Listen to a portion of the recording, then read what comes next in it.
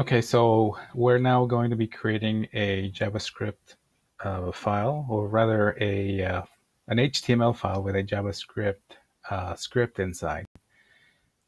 For that, you have already read about the client side and server side scripting, and done the first part of this series of assignments, which is to find those websites and turn in the URLs for them. Also, now that we're done with that, we're going to be creating our own script inside a page. And although the lesson, the one that's linked to here, and I have open on another tab, says that you should open up a page that's already called JavaScript, you don't have that, but we do have access to the code, and that's smack right here in the middle of the assignment. I'm going to highlight all this, all the code from type.html to the end of the HTML file. Let me do that again. Make sure that everything's selected. Now I got all the text selected. I'm going to right click and copy. And I'm going to move on to my GitHub. Here, I'm already in my repository. I see the rest of my files. I'm going to create a new file, which will be called javascript.html inside of a folder called week 12. So week 12 is the first part that I type in, no spaces, no capital letters. I put in the slash so that it knows that that's a folder, and then I'm going to call it javascript.html. Now I'll go into the editor, and that text that I copied, I'm going to paste. I can press Control V to paste, and there it is. It's just a regular page. Except that says Web Design 2 Judy Jetson's JavaScript page. For the title, I'll just put in my name. You can put in yours. The head is over there, then there's body, and there's a remark that says the content of your web page will go here. What that means is that in the lesson, as we come down here, the activities, be sure to read the activities before you, I hope you already read the activities before you're watching this. They'll tell you that basically we're going to be adding a script into the HTML file, and it's going to go inside of the head section. So it's not a very long script. The script is declared with the brackets there, script. I should say angle brackets, script, and they close with angle brackets / script. It then declares a function, which is going to be like the name of a little subroutine, a little program inside of the code, so that whenever we invoke the show alert command, it does something. In this case, it's going to alert. It's going to pop up a window and say hello world. So I'll right click to copy that and go back to my code, and that is going to be inside of the head. The head, let me get this a little bit larger. The head starts on line 3, it goes all the way to 6. I'm going to go to the end of line 5. Press enter so that I'm in the line just before the end of the head. And I paste Control V. And now I have a script inside of the head parameters. The function show alert, it alerts hello world, ends the script, and then the body does nothing. It's just a comment. The content of your web page will go here. So the assignment will tell you that in order to load this, there's plenty of ways, and read the link and read the rest of the text here. The easiest way to do it, at least for now, it's going to be to add an unload command onto the text that we already have. So we can either copy all of this, the body onload equals show alert. What this means that when the body loads up on the page, then it will load this function called show alert. I'll copy that, go back to my code, and rather than, since I copied the whole thing, rather than just typing it in after body, and I already copied that other part, I'm just going to replace everything. Body onload equals show alert, and that's it. So what I expect to happen is that when this page loads, it will tell me hello world. So I'll scroll down, commit this new file, and go back into the javascript.html, the file that I just saved, just because I'm going to keep on working on it. And I'm going to open up the editor again because there's still more to come.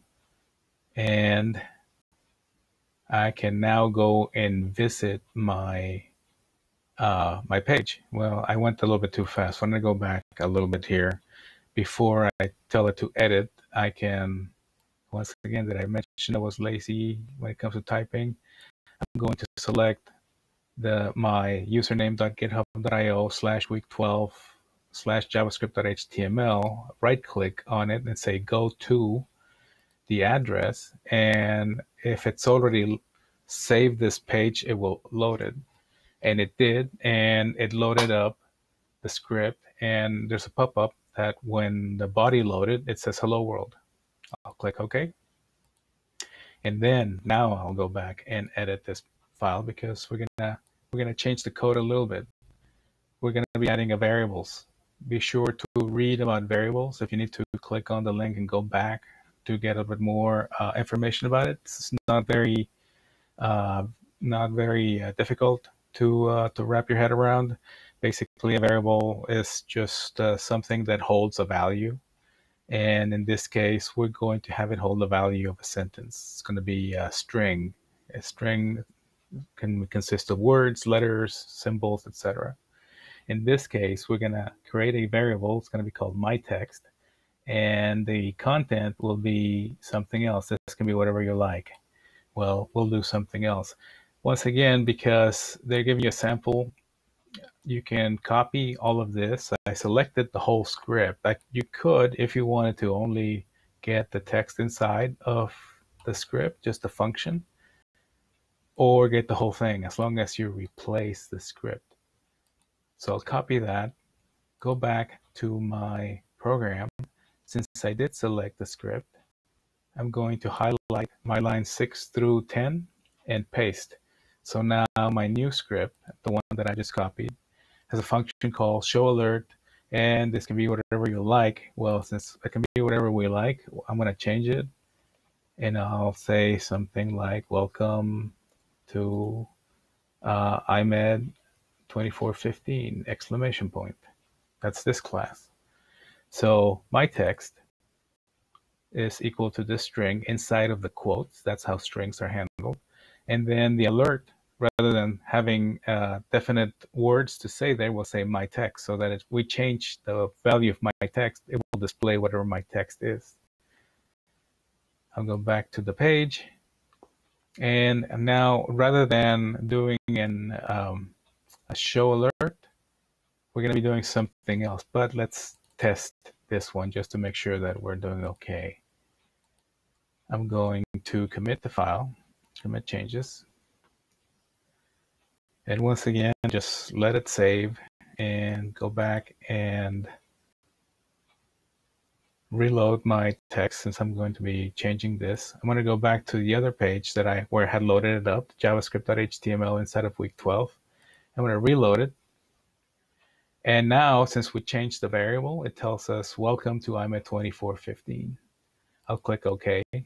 I'll right click and view the page source. And I see that the program that we typed in, well, that's what's making this thing work. It's running a script inside of the head. It's called when the body loads, on load, and it's showing us the alert.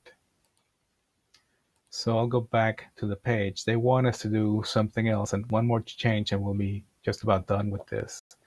So rather than loading it up on load, we're going to do it on click, so that we're going to be adding some HTML, a button element, so that we create a button so that it's not until you click it that you see the message. First, we're going to remove the show alert attribute from body. So in your code, if you've already typed in, I hope you have, the body on load, body will remain because that's an important element. I'm just going to highlight everything after body so that it's only body inside of the angle brackets. And they gave us this new code, button on click is equal to show alert. So the other code that we used was onload. And it was body that was being affected. So button will be affected, and it will be affected on click. Only when we click the button will we actually see the alert. So I'll copy that code, and we can put it anywhere within the body of the web page. So here where it says the content of your web page will go here, now it's a good opportunity to get rid of that. And all I did was press delete or backspace, and I'll press enter a couple of times just so that I have some space to play with, and I'll paste the button code that I just copied. So I hope that when we reload the page, I'll see a button that says show alert. I can say something else like click to show alert, or whatever you like. And I want to commit the changes. So the changes are committed. We do have one more thing to change. I'll see if I reload, if GitHub's had enough time to think about this and update it. It still is working with the old code. And now instead of waiting for the page to load, which doesn't take too long, the button loads. It says click to show alert. I'll click, and now I get the message, welcome to IMET 2415. I'll click OK, and it goes away. The rest of the lesson is just that you can add a style to the button. So you can add a new style element to the head section of the page and add this. This is a sample. This is just an example style sheet. You can do your own. You can change it a little bit after. I'm going to copy this in the meantime. I'm not going to mess too much with it. I'm going to go back to my editor. I'm going to find the head elements, and I guess I can put it in once I start to edit this. I'll put it right after the script.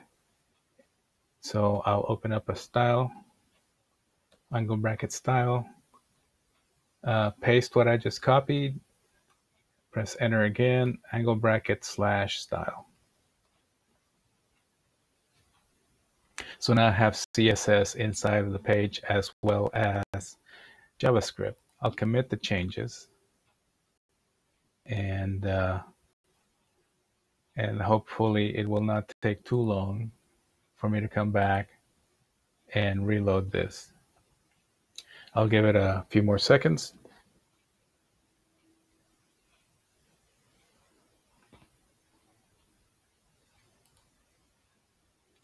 Well, I mean, the button works okay. Maybe the source is still working on it. Sometimes even at home it's slow. So I reloaded, and now I get styling so that when I hover on top of click to show alert, and the book says, hey, watch, see how we did this drop shadow as well. So I click the show alert, and now I get my message, welcome to IMET 2415. I'll click OK, and that's it for this part of the projects. There will be more videos coming up. I think there's about 4 or 5 small assignments like this one in the module. I'll see you in the next one.